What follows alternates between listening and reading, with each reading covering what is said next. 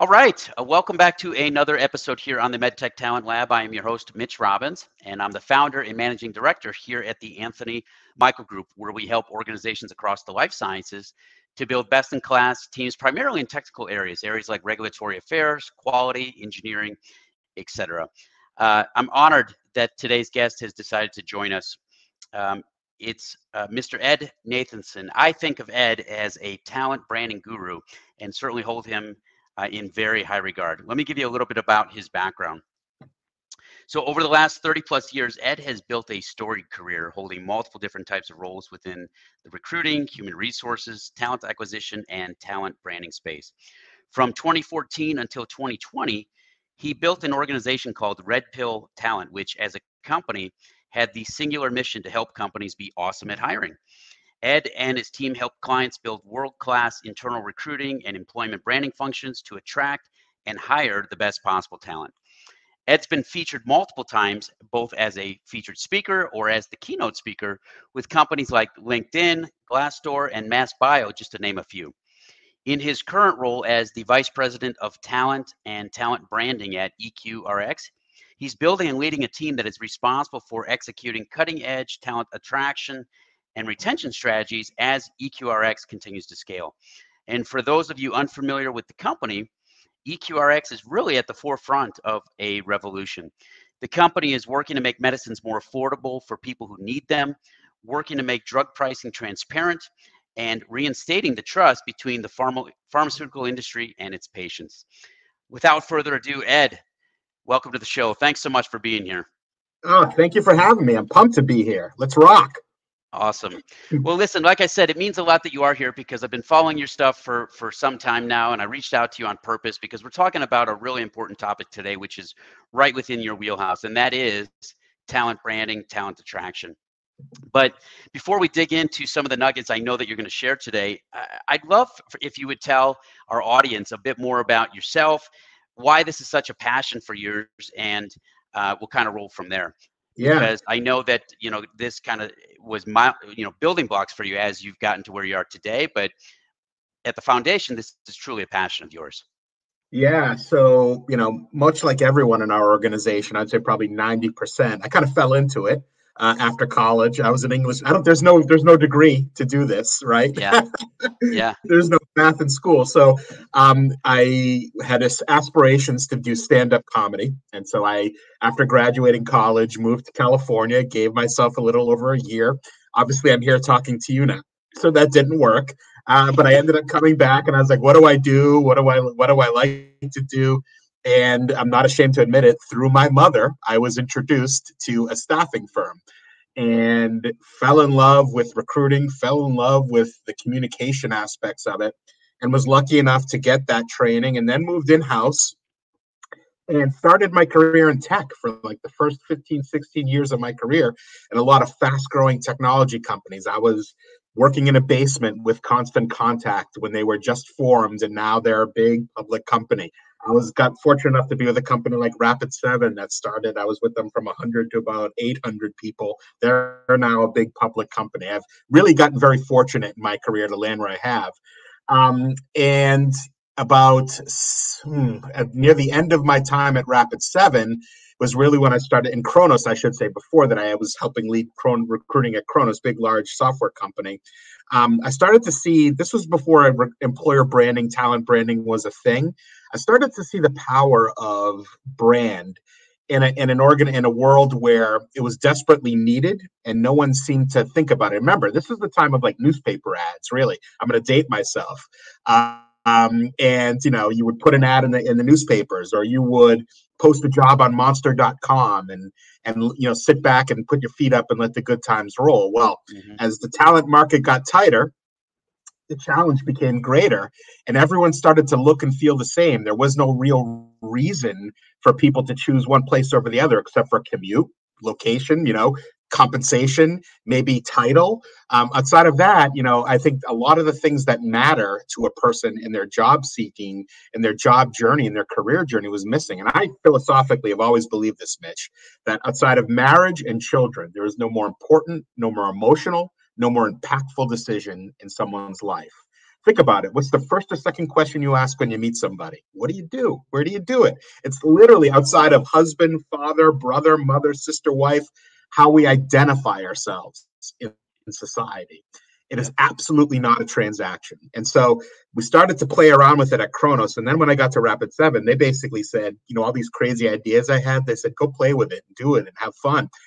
And what was awesome is we did do some crazy things, from like straight up movie parodies of doing everything from like having one of our salespeople wear a wig and dance like flash dance around our office, right? To Maniac, if you've seen the movie, to other things, and just like, really going out there and putting things out there from a marketing and branding perspective, which garnered us not only success in being able to scale really fast in a very crowded market, but also to get the attention of some international firms like LinkedIn. And LinkedIn saw what we were doing, and they thought it was cool, and they gave me an opportunity to keynote in front of 5,000 plus people in Las Vegas. Terrifying, probably the scariest moment of my career. But after doing that at that talk, I was able to, have a lot of companies come up to me after and say, hey, what you did for them, how did you do that? Could you do that with us? Which led me to ultimately start Red Pill Talent. And they say create the job you always wanted to do. Well, that was kind of it. It was like, all right, I was bored with a lot of the other stuff. And I was like, all right, this is the stuff that really interests me. And so that's what I did for 6 years, working with big multinationals as big as Cisco was my client. This is where I started to get into bio. So working with companies like Sage Therapeutics, Bluebird Bio, Foundation Medicine, some of the Third Rock Ventures portfolio of companies, all of these. And it was just super exciting and exhilarating, which ultimately led me to where I am now. It's amazing. I love that story, because had the organization not giving you the leeway to try some of the strategies that you were thinking of, LinkedIn never would have saw it. You never would have been the speaker. You never would have had your consulting business. You perhaps weren't going to be at EQRx, because if I'm not mistaken, the founders or the executives of the company basically sought you out because they were your client at one point, correct? 100%. So some of the founding team at EQRx comes from Foundation Medicine. They were my very first biotech client. And as I'm sure you know, in your business, there's this misguided belief in life sciences that if you don't come from our space, how could you possibly understand our space or help us? Yeah. And, I'd always had an interest, living here in Massachusetts. I basically live in the Silicon Valley of life sciences, Yep. right? Yep, absolutely. Especially in Cambridge.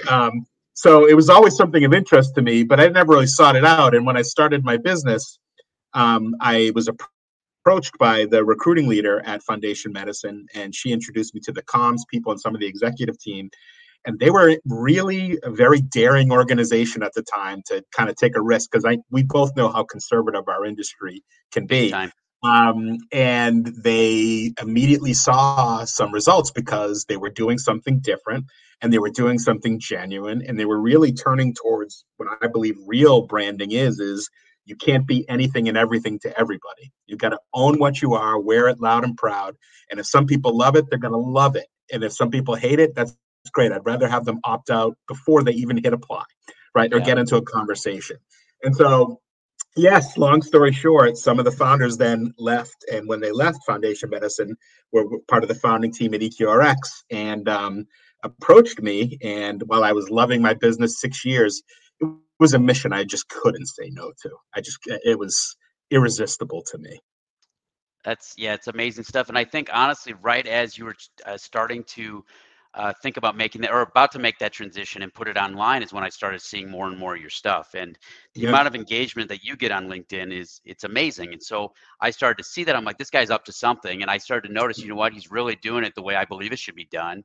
And it's just out there. It's all value add. It's really great stuff. Story based. I want to stop for a minute and have you define for us and for the audience, what does it mean when we say talent branding or employer branding?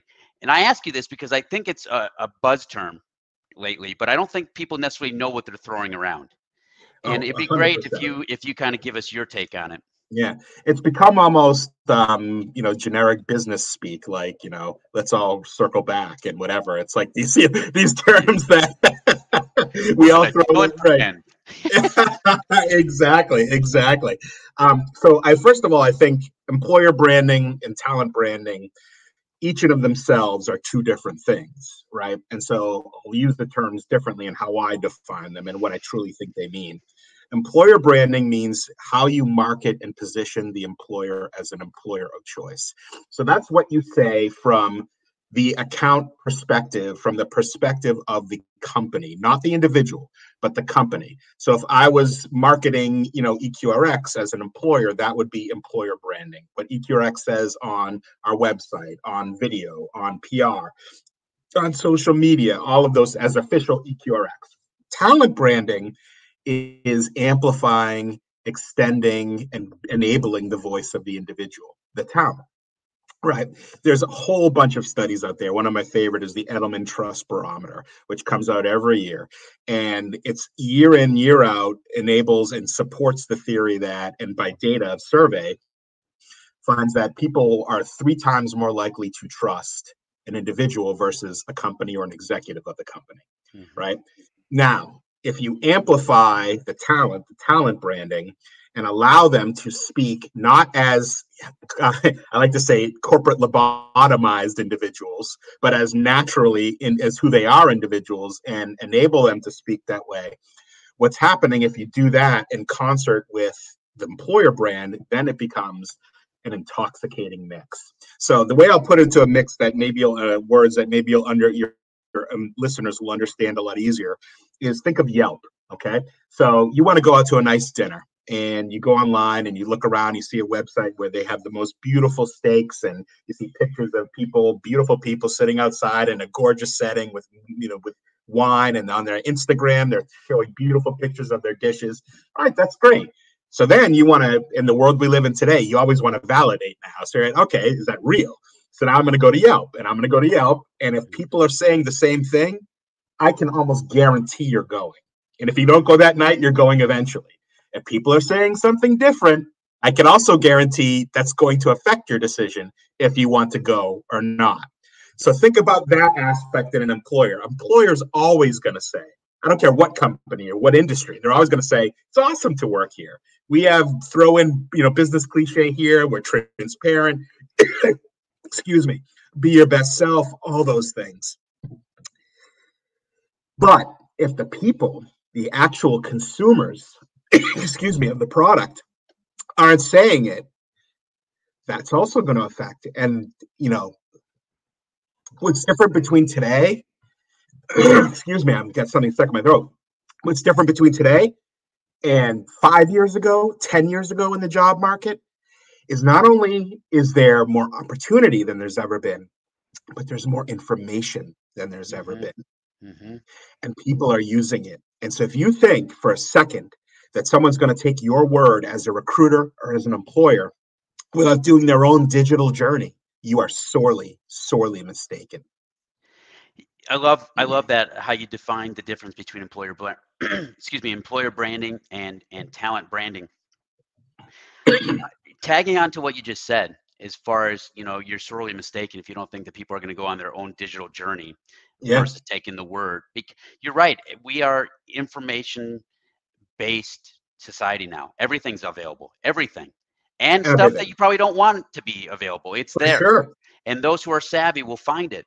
So elaborate more on what you see has changed in the last 18 months or so when it comes to the talent market, and how companies need to be engaging with talent to what they're actually responding to and what they're not responding to.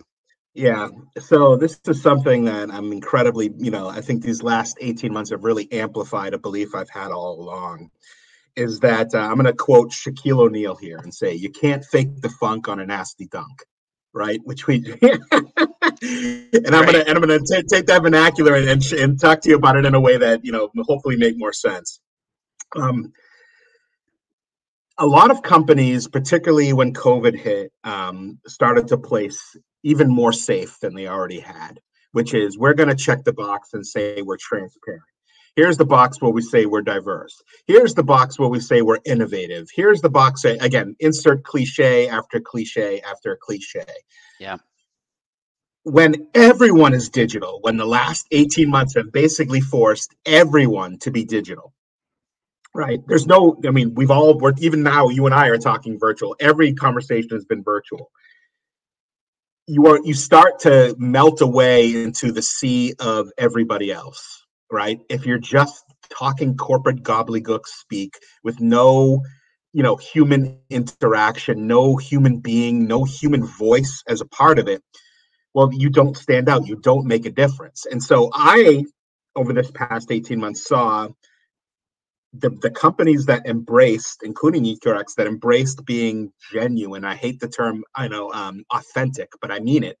Authentic to who they are, and weird quirks and all, are the ones that really started to stand out and really become human. So there's a philosophy that I've prescribed to for years. So every year, at the end of the year, I study, just because I'm a nerd, I study on social media the most popular posts on every medium there is, from social media to Muse to you name it. All of these places, videos on YouTube, I like to look at what engaged, what got people to resonate with it. And every year after year, it is the same thing. It's the same pattern over and over. I call it humor or heart. If it doesn't make you laugh or make you feel, and heart doesn't necessarily mean happy, it can mean sad, it can be angry. But if it doesn't elicit emotion or make you laugh, the data bears it out. Nobody cares. Nobody cares. It's unbelievable how true that is. I guarantee you, I'll throw out a post right now that was on, and I guarantee you saw it. And if you didn't, it's going to be in your feed today. There was Yeah. one, the gentleman got accepted to law school, and his mother was behind him. Did you Oh, see I've it seen it a recently? million times. Yeah. Millions and millions of Yeah. views. Yeah. Yeah. Millions of views. Yeah. So it's dead on example of what you're saying. Exactly. And people try to over engineer this. And particularly, they're so concerned about brand and how we appear and how buttoned up we look and how glossy we look. People don't respond to that. They just don't. Yeah. Especially, as I mentioned earlier, no one wants to feel like they're part of a collective as much as they want to feel like an individual part of a team. And a job, as I said earlier, is an incredibly emotional, impactful decision in someone's life, an identifying mark in society. When you dehumanize that, which is what most companies have done, particularly during COVID, because they're playing super duper duper duper safe, it doesn't become appealing. It actually becomes less appealing to people who are out there looking to do something so meaningful in their lives as their career. So especially now, when you amplify that in bio, which I don't need to tell you how hyper competitive it's been. And for those of you listening who aren't part of our world that we operate in, COVID really hasn't affected hiring in a lot of regards. As a matter of fact, I'd argue in some instances it's gotten even a better talent market for people over this period of time. And so when people have options, most of these people are not looking. There's a joke up here in Cambridge: you can't walk 5 feet in Kendall Square without being offered a job at some biotech company, It's right? true. It's true. It's true. Yeah. Yep. Yep. It's to really make a difference with talent, you've got to just wear who you are loud and proud. I'm a geek and I loved Game of Thrones. I don't know if you watched the show, but in the first season, Tyrion character says to Jon Snow a quote that I really love, and I'm paraphrasing, but he says, "Wear what you are like armor. That way the world can never hurt you." And I truly believe the best brands do just that. And I try to do that always with myself. Honestly, I could care less what people think of me. Right. And I know with all the nerdy and weird stuff I put out there, because that's me. Some people are like, this guy's crazy. Who is this person? But the people who dig it, well, they tend to like me and they feel like they know me better. But that Right. goes back to, you can't be everything to everybody. So Bingo. that's Bingo. exactly. And that's a scary proposition for a Yep. lot of I people, know. and Yep. particularly companies. Yep. So man, you're bringing so much gold to this, and I want to kind of reiterate a few of the things that you said. One is humanizing and being genuine and being authentic, and you're so dead on, especially in life sciences, how corporate it can be and how, Oh, no pun intended, but in a way, how sterile it can feel. And one thing that is hands down something that you guys are doing on a regular basis is humanizing. All you have to do is go to your website and you'll feel it right from the first page, from the homepage. You go on LinkedIn, you guys are constantly featuring employees telling their own stories. I don't want to take Yep. away your thunder because I want you to share some of the things that are really working well for you guys. The point is that you're dead on with the more genuine, the more authentic it could be, that these are real people, real lives, real human beings. They're not just corporate employees. The more I think naturally talent gravitates towards feeling like, hey, these people kind of, it's kind of like me in my life, versus 100%. feeling like it's intangible in a way, right? Yeah. Yeah. Look, at the end of the day, all things being equal, what's going to make someone choose company A over company B is what it means to me, right? What ultimately, everyone wants to get paid, everyone wants to have good benefits, all of that. But at the end of the day, people choose one opportunity over another because of the what's in it for me factor, right? And as the world becomes more, to your point, in the world of bio, it's very sterile, it's very buttoned up, it's very corporate. Coming from tech, I'll tell you, and I've said this, to many people, so it's not something I'm afraid to say publicly. I was shocked at how behind bio was from tech in so many ways, not just what we're talking about, but culture and all of these things that are just like commonplace now in tech. Bio's been very slow to get to. And so when I think about, all of these things and, particular about how do you brand something to get people excited about your company, but do it in a way that you're not promoting something that isn't real. Well, the best way to do that is to let your people actually talk. Yeah. One of the first things I do at my company with every employee, I don't care who they are, first week they're meeting with me and my colleague for an hour and a half. And we are going over social media training with every employee. And we try to tell them, unlike everywhere you have ever been, we actually would love it if you want to be on social media, right? Just the opposite, right? Now, if you don't want to, totally fine. We say be you at EQ, we mean it, right? If you don't want to, we still love you. But if you want to, not only do we love it, we'd love to help you. And here's how. And for the next hour or so, I go over how to make your LinkedIn profile amplified, how to work the algorithms to get people to come to find you. How do you make good content? How do you take photos? All of this. We even do a brand ambassador contest every quarter that our president announces at our all hand meetings, where we announce very publicly the person who's social sharing the best every Wow. quarter, right? And these are things that, I like to make the analogy of they're like, kittens who didn't have a loving home, right? And they come into us and they're like, you mean I can do this? And they're like, yes, run free, right? Yeah. No, truly, we do. And sometimes you have to keep pushing until they're comfortable saying, no, really, it's okay. It is. When you do that, then you also start to get other behaviors or people feel more comfortable sharing their story because they see their peers doing it, right?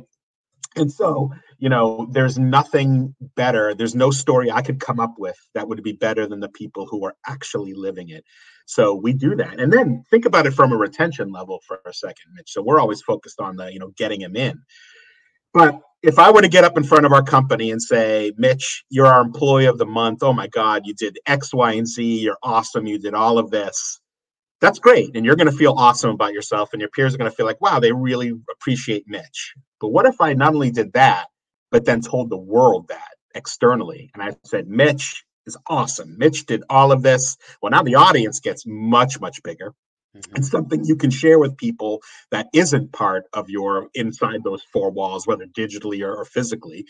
And that is the biggest love letter you could give someone publicly to say, we appreciate you. Absolutely. People love that. Absolutely. And I continuously send out LinkedIn invitations to people who I see recognizing their own team publicly because I think Yeah. it's amazing. And I think it's huge, not only just for goodwill, but a great strategy too, right? Wow, this company really values their employees. Yeah. This company's got a fantastic inviting culture. You said something about rewarding people for being part of the social media and being part of being a brand Yeah. ambassador. I think a lot of people hear talent branding or employer branding, they think, oh no, we got to get a marketing team and they got to start creating, these posts and put up, pictures and this type of post on Mondays and this type of post on Wednesdays, not realizing that you literally can go on, tell a personal story about what happened during your day, and that's going to get way more attention than a corporate post. I have such an example for you of this. You're so right. So a big Fortune 500 company who I will not name to protect the guilty uh, had engaged with me back in my days of my business, and their marketing team was deathly afraid of everything that I'm talking about right now. Okay, and we had come up with this great plan with the HR team, and they said, "No way, you can do that stuff on Instagram. There's no way you're doing that as us on LinkedIn." I said, "Okay, let me. Can I just get one post, and if it does well, we can talk. If it doesn't, don't worry about it. We'll never bother you again." So up until that point, they're a huge company. They were averaging about 500,000 views per impression, which for a company their size, believe it or not, wasn't that great. And I remember there was a birthday going on in the office when I was there. And so I said, hey, everybody get together. Let's take a picture. Near the cake, everyone's having fun, much more relaxed, taken on an iPhone. We posted that picture as our one picture. It got 1.5 million views. The engagement rate was almost 10%, which compared to theirs typically was around 2.5%. Wow. And if you know anything about engagement rate, 10% is ridiculous. Huge. And I showed them, I said, this is just off the cuff, just to show you. Again, people want to see other people. They don't sign up to be marketing gobbledygook in front of you, curated to the nth degree, sterilized, again, humor or heart. Who couldn't relate to that? Your example of the mother and the child getting into law school. Who didn't feel some sense of joy? Do you remember Chewbacca Mom? Do you remember that one? The mom who put the Chewbacca mask on in I the parking do. lot? Yes, I do Yes. remember. Okay. Yeah. One of the most popular videos in the history of the internet. Like literally. Last I checked, it was in the billions of views. Wow. Now, this is, again, the reason why is not because it was hysterical. Although it was funny. It's because who couldn't experience that joy of this woman having fun laughing with a Chewbacca mask, Yeah. right? No People kidding. over-engineer, it's true, but people over-engineer this stuff. If you just take away at its core to what we as human beings respond to, again, humor or heart, right? Yeah. Love it. People absolutely respond to it. Everyone wants to position themselves as this all-knowing guru who's just dispensing advice and so on and so forth. If you ever go on my Twitter, I mock it all day long, right? I'm making fun of it, right? And again, I'm sure there's some people like, what a jerk. That's fine. I'm cool with that. But the people who get it, they're my peeps, right? And I'm their That's person, exactly right? right. That's exactly right. Um, and we need to harp on that more, is that you can't please everybody, and you're No, not there to please people. You're supposed to figure out what is your avatar, why is it your avatar, meaning who is the target, what type of people belong in the company, who thrives in the company, and how can we expand that by everything that we do. yeah, I'll even take it a step further. So remember, I mentioned the social media training. Part of it is an extensive LinkedIn profile training with everyone who joins the company. And again, they don't have to do it. I say, if you're not interested, ignore everything I'm about to say. It's your profile, not ours or mine. But one of the things I tell them at the beginning is that everything you put on here, I want you to think about who's coming to my page, what do I want them to know about me. It is the one place on the internet that is 100% yours, unless you have your own website. It is Yep. your digital business billboard to the world. Yep. What do you want people to know about you? And that's a simple act of just your LinkedIn profile. But when you think about, well, I'm going to expand, I'm going to start putting myself out there more and more. Don't overthink it. Just be yourself. Be Yep. yourself and understand, what do I want to get out of this? And what do I want people to know about me? That's it. And I always say, like it or not, everybody has a brand. So Oh, yeah. if you have nothing on your profile, that says something. If you have the wrong stuff on there, it says another thing. So it's up to you 100%. what you want it to say, because either way, it's going to say something. Definitely. Ed, where do you see the market continuing to evolve? We're talking about social media. You've got all these new platforms coming out all the time. Yeah. We're stressing the importance of building some sort of awareness and genuineness for talent, for the employer. How do you see the market continuing to evolve? Yeah. So I think the more raw it's going to get, the better we're going to be. And so I see a lot of companies, as I said, going the other way. But I think tools like live broadcast. So we use a tool called Social Live. Hmm. For our live broadcast, we do once a month. We do a live with our chief people officer called In the Queue, and we talk about just people things. Like last month, we had a couple of our clinical project managers on talking about being a mom, working virtually, what that's been like, and all of these things. And then we'll have, different conversations about data science, or it's different. It depends, but we're doing that. I think as well, everyone's in love with the shiny new tools, and the new one these days is Clubhouse. I'm an Android user, so I haven't played with it yet. In full disclosure, I'm no Apple fan, but that's a whole nother discussion for another day. I don't necessarily see, from what I understand of it, something that I would be seeking out. Like I've got to be on there. I do think, the old philosophy of thinking about demographics and young people aren't on Instagram, or this part, older people are on, is gone. That's immediately gone now. I think you throw all that out the window. For example, I look at TikTok as very intriguing. Very intriguing. I have a friend up here I've known for years. Her name is JT O'Donnell. I say up here, I'm in New England, and she does a career coaching business, and she was just playing around with TikTok a year ago, just doing some career coaching TikToks. Now she's got over 1 million followers on the platform. Good Morning America just had her on From a year ago? Yes. Good Morning America had her on, focusing on her TikToks.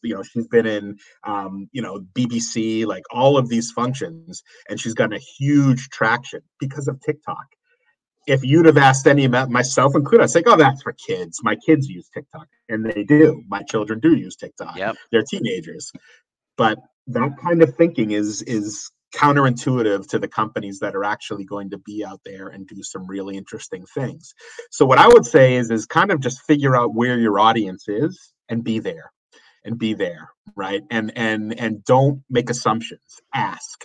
When I used to consult, one of the things I would say to my clients was, I would say, give me 10 to 15% of your employees that you would clone if you could, the best of your best. Mm-hmm. And I'd say, I want as diverse a group of people there too. So I want people not only who are different ages, genders, ethnicities, but people from different backgrounds and also from different times of tenure with the company, people who just joined and people who've been there forever. And I would kick everyone out of the room. I don't survey them because I think nobody's truly honest on surveys. And I would just have conversations with them. Yep. And some of the questions I would ask is, what's your favorite social channel? What's your first app you go to every day? Where do you go to get your news? All different questions like that. And there you start to get real evidence.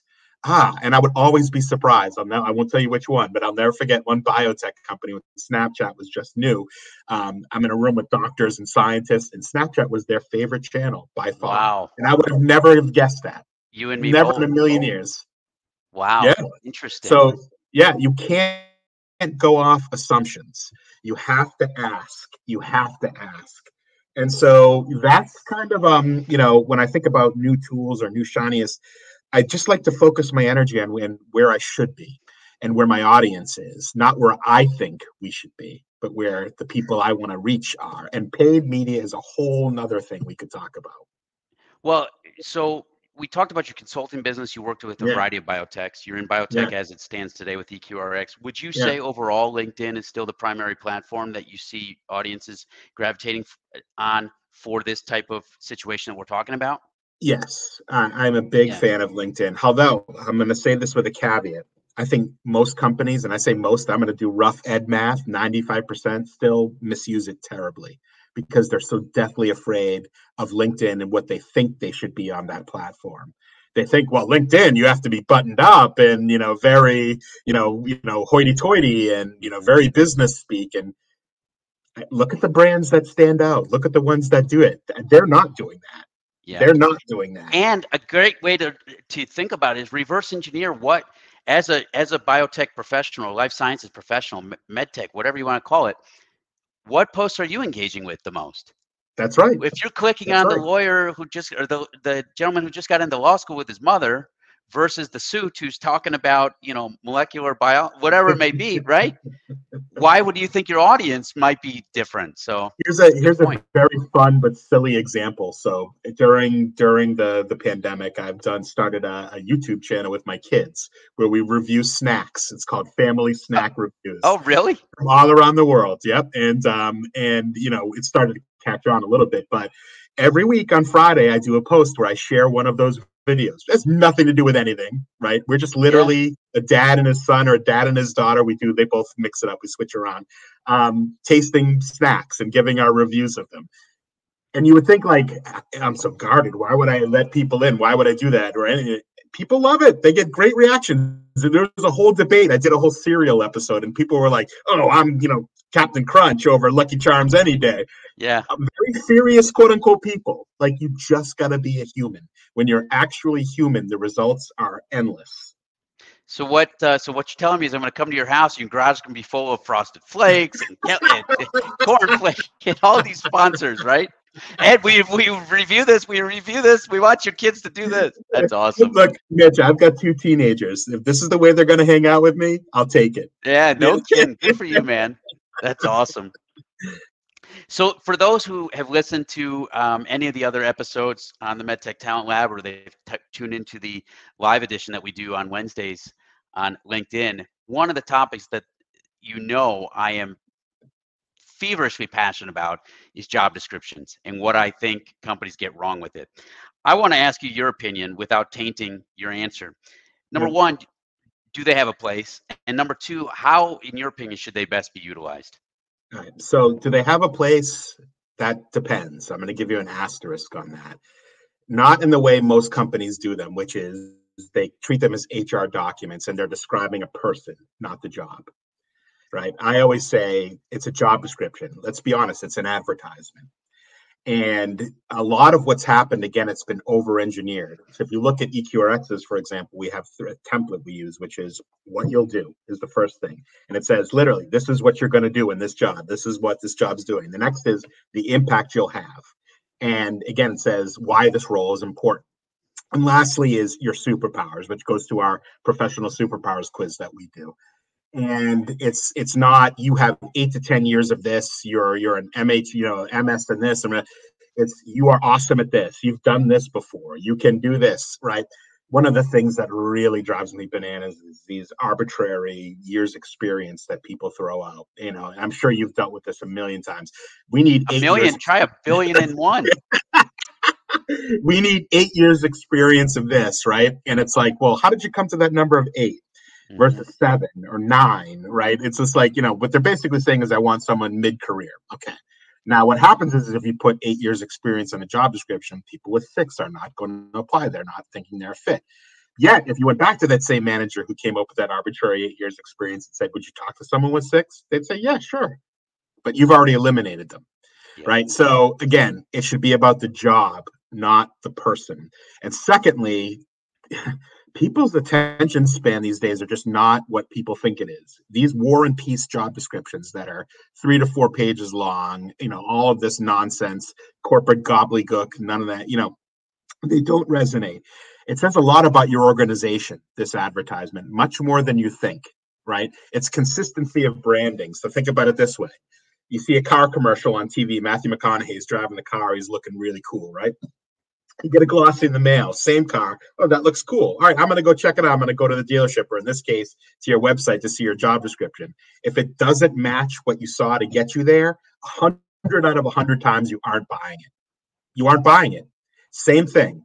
It's consistency of brand. It's consistency of message. And if you say, oh, we're fun and we're all this, whatever you're saying, and then you get to a job description and it reads like something from 1960s personnel department, right? And legal and lawyers read it. I was an English major, wrote it. Right, then that says something. So again, like, do I think there's a place? Yeah, we like to do a lot of video ones whenever we can, show people, how to not produce, we don't pay people to do them. We literally take a phone and we film themselves saying some things about it. Honestly, those perform better too. You when put we a do link those, to the video in the description? Nope. We do it. online? We No. do it as the post and then link to the job. Okay. Okay. Yeah. So But I what's going mean, to on get your people to? website, Oh do no, you? no, No. no. Okay. We use that there. It's to get them to the website. Got it. Okay. Hmm. So you said something that makes so much sense, and that is that yes, there's a place, but companies are using them wrong. And it makes me think about the about section on people's LinkedIn profile. It's Yeah. such valuable real estate Yes. to say exactly what you want somebody to glean from being on your page.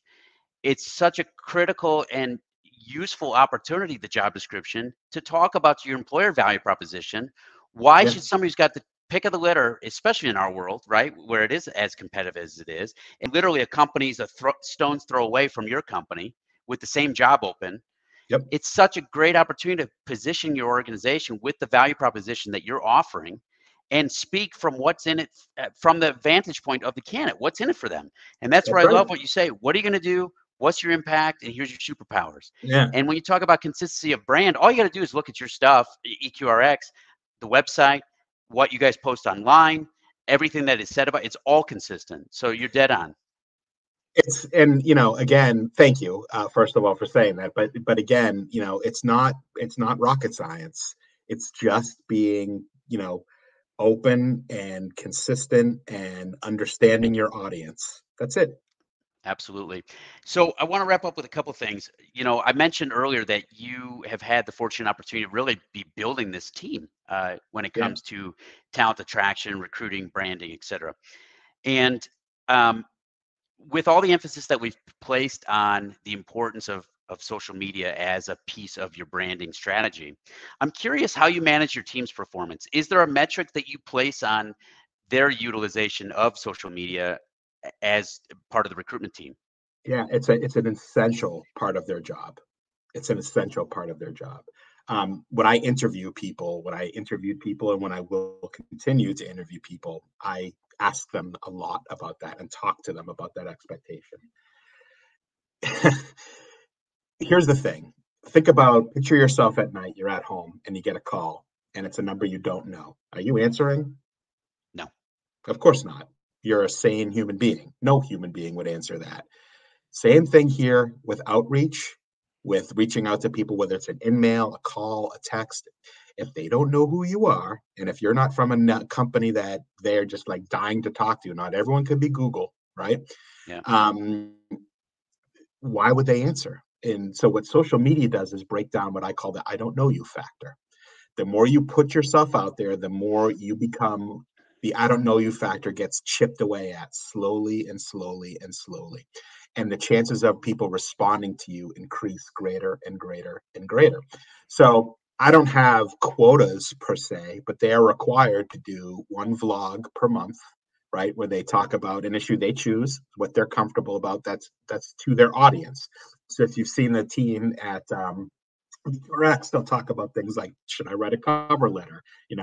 How do I prep for an interview? All of these things, because their audience is probably going to be concerned about those things. Mm-hmm. But I also I make it so they don't have to create it themselves. So I have a teammate I work with. Her name is Kit. She's fantastic. We work together to create content for them. And we put them in a folder for them. We use Microsoft Teams. We put it in Teams. They can go in there anytime and use them. And as you see, they are very active because they don't have to create it and they add their own color to it, right? I told them, I never want to see you regurgitating anything. You speak how you would speak, right? Share what you want to share. I'm not going to ever tell you what to share. You share it. You put it out there. And it's enabled them to, when they do reach out, see more success. But also, again, we're a new company. We're only a year and a half old. So awareness is everything. And the more you're out there, the more you're seen, the more they hear EQRx, the whole I don't know you, not just their individual I don't know you, the I don't know EQRx factor keeps chipping away. Absolutely. It's funny. I've heard it as the know, like, and trust factor. You flipped it and said that we're trying to chip away at the I don't know you. How Yes. soon can we get it to where it's no longer a fact that they do know Yeah. us, right? Yeah. So I love Yeah. that. And I love the fact that you do make it a true piece of their job. Yeah. That's their responsibility because it's in turn making their job easier by people know, like, and trust, right? I And know look, what. there's a big benefit to them individually too, Mitch. When they're building their brand, that's something that they hopefully they're with us forever, but they're not going to be, right? Nobody is anymore. So that's something they take with them. Their Huge. brand, their building, Yep. they're positioning themselves as such a subject matter expertise. Look, I know lots of people who are really brilliant, but the world won't know it if they don't share it. Unfortunately, that's the world we live in today, It right? is. Yep. And so, everyone's digital. So if you're not part of the digital conversation, I don't know what to say. It's like, Yeah. I know, like it or not, right? I always say, right, man, sometimes I wish we didn't even have social media. If I didn't need it for work, I'd just take it off. But the truth agreed. is, it's here though. It's here, and so we have to utilize what Yep. is here and where people are, like you said. So Mitch, I'd love to yell at kids to get off my lawn and talk about when burgers cost a nickel, but that's not going to get me exactly, you're climbing up the anywhere. hill, 6 miles in the snow Right, to exactly, school. exactly. Listen, I want to wrap this up by saying a couple things. One, unbelievable content. Thank you so much. It's Oh, just my amazing pleasure. what you're doing, and I have the utmost regard for you and what you're doing with EQRx. Thank you. Um, and I want to give you the last words to just talk about anything cool that you would like the audience to know as far as what's going on at EQRx and what might be coming up.